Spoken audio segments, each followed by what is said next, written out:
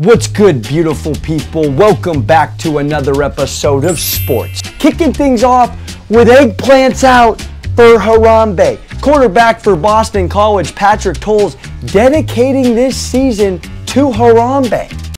I don't really have a joke for this. I just wanted to shout out Harambe. Coming up next, Kevin Durant getting a tattoo of Rick James on his upper thigh. If you zoom in on the caption underneath, it actually reads, "Bring back Chappelle's show immediately." And last but not least, Khloe Kardashian going from James Harden to now Tristan Thompson, which is really like going from a 90 in 2K to a 77. Bit of a head scratcher. But if you ask me, she probably can't get over the James Harden shoe, which really looks like it was worn by a Zoolander Xtra during the coal mining scene. That's it for me on another episode of Sports. We'll see you next time. Namaste.